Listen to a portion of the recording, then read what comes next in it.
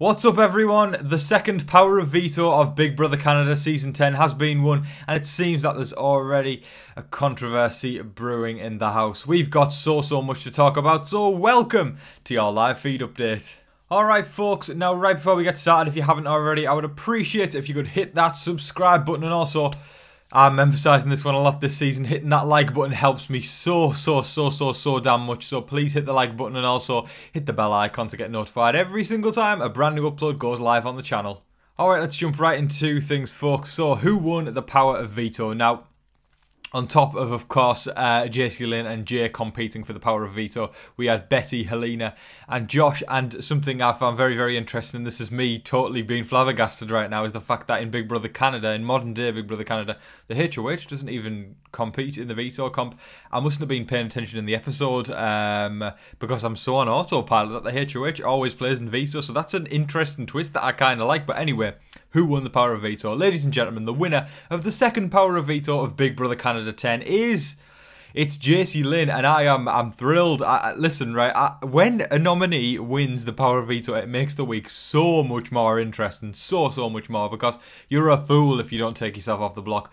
Marcellus, Big Brother 3, y'all OGs will remember what I'm on about. If you used to watch Big Brother back then, or if you've seen that season, you'll know exactly what I'm talking about. But basically, this is 2 weeks on the trot now, 2 weeks in a row, in which a nominee has won the Power of Veto. This never happens ever. I just love it so much, and it creates for a much more exciting week, as I said. So yes, I would expect, ladies and gentlemen, for Jacey-Lynne to use the Power of Veto on herself. If she doesn't, she's a damn fool. So she needs to use the Power of Veto on herself to keep herself safe for this week. But a huge congratulations to Jacey-Lynne on winning the Power of Veto.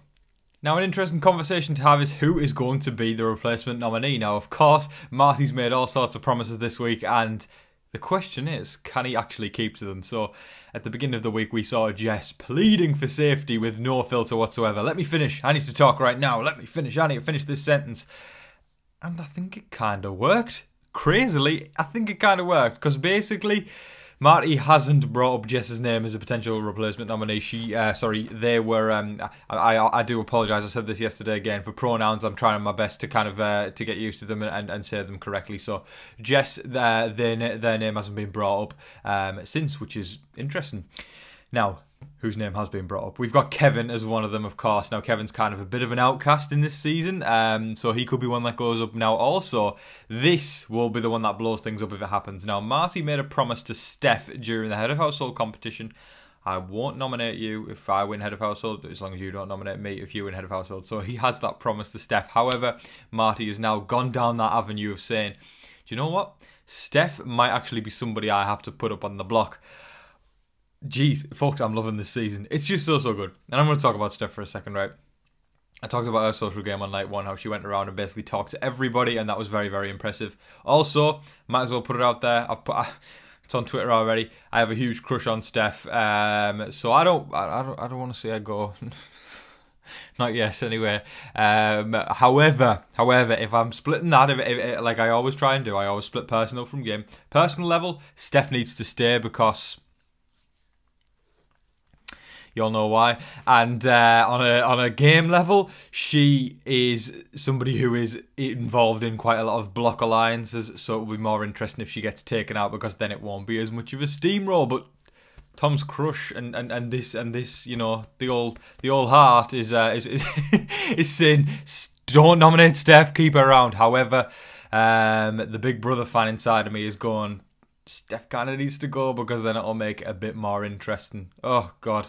Listen, folks, it's amazing how you can have two totally different sides of the game, and that's what happens inside the game as well. As a viewer, you have your personal views and your game views, and then on the inside, you also have your game views and your personal views.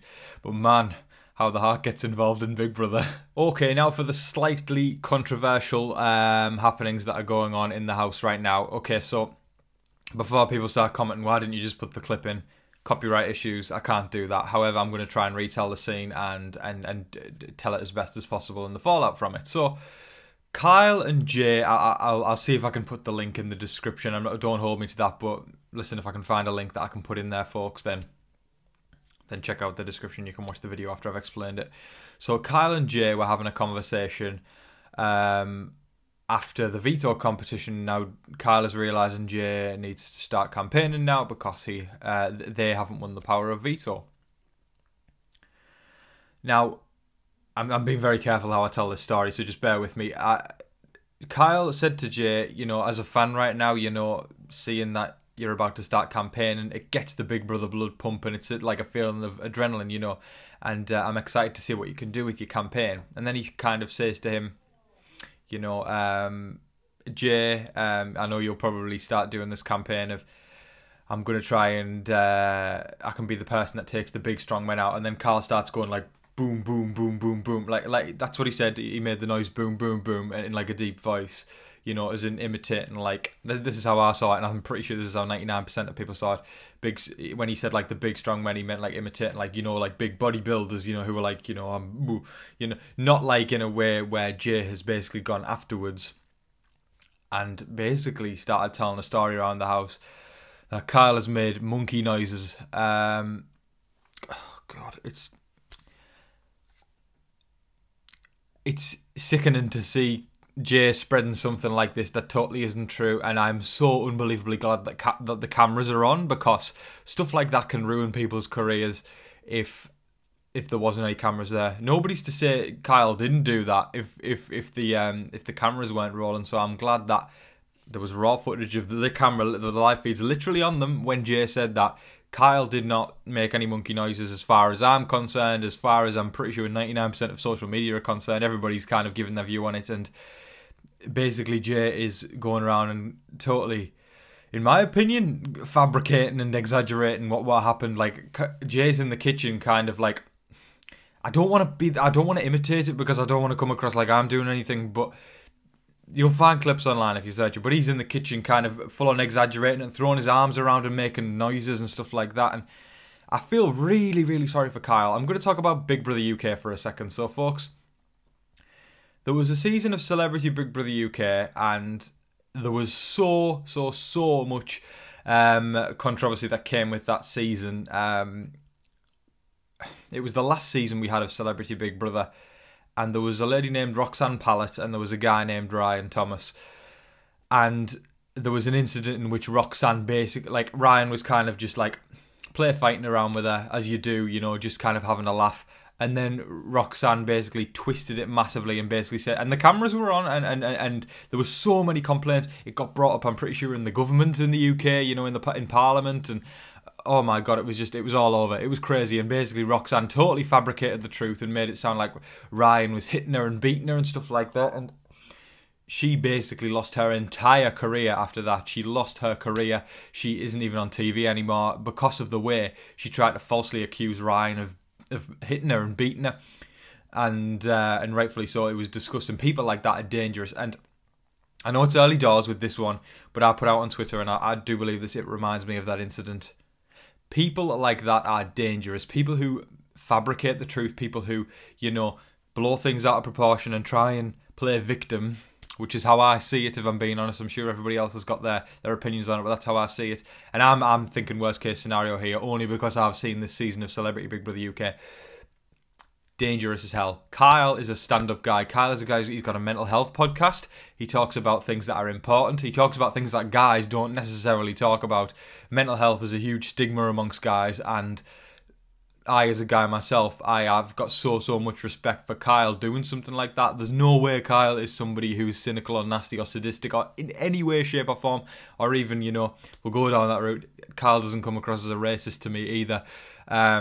So seeing Jay go on like that is incredibly disappointing and scary, in fact, because that can do damage to someone's life, someone's career and their life, only because I've seen what happened with Roxanne in Big Brother UK.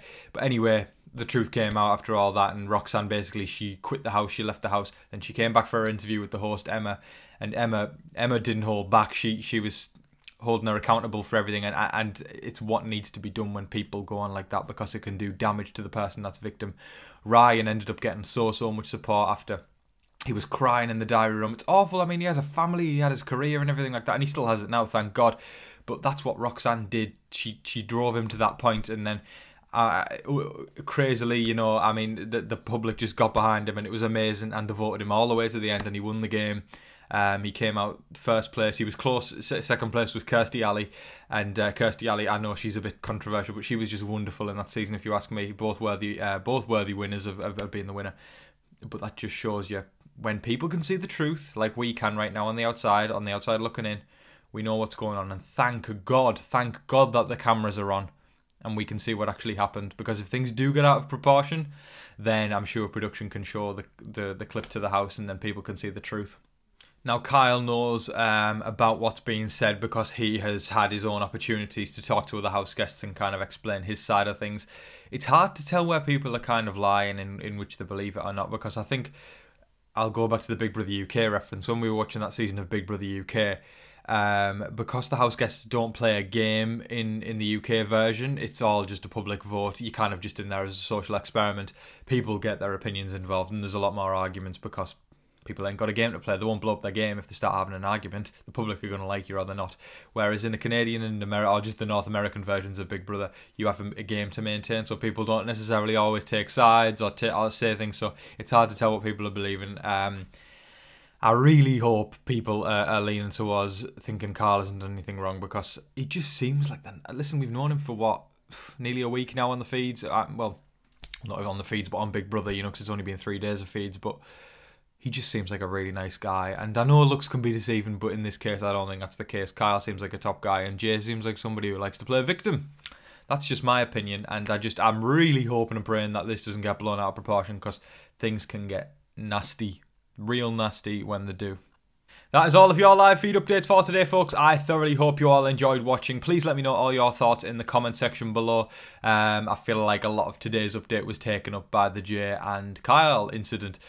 So yeah, that's obviously we got the power of veto and a bit of talk there, but the feeds were down for a good chunk of the evening last night and the afternoon, because they were competing in the power of veto competition. One more actually update has just popped on my head right now. I've never done this before, but I'll give a quick update in the outro. Steph and Moose seem to be getting quite close, much to my dismay, because as I said earlier in the video, well, I put on Twitter myself, I went to see a movie. I went to see The Batman last night, and it was about 3 hours long, and I came back out and I'm like, what? I literally just went to see a movie and Steph and Moose are in the showmance now. I was like, my dreams of being in the showmance with Steph are over. But yeah, I don't think it's like solid yet, but they seem to be getting close. I think Steph was into Gino wasn't into Steph. Now Steph's gone to Moose. I don't know, just usual Big Brother showman shenanigans. But there you go, folks, and I wish I was in the showmance with Steph, but that's not going to happen anymore. But hey ho, folks. Take a breather. Right. Let me know all your thoughts in the comment section below, and how you're feeling about the power of veto. Congratulate Jacey-Lynne if you're happy to see her win. Congratulate her anyway. How do you feel about the incident between Jay and Kyle? I'm 100% on Kyle's side. He has done nothing wrong in my opinion. But folks, I'd love to hear all your thoughts in the comment section below. Thank you for watching as always. I hope that you're all staying safe, staying positive and staying healthy out there. And remember to be kind to one another. But folks, in the meantime, please don't forget to like, share, comment and subscribe. Do all of that good stuff. But until your next live feed update, I've been your host, Tom Vasey. Good night.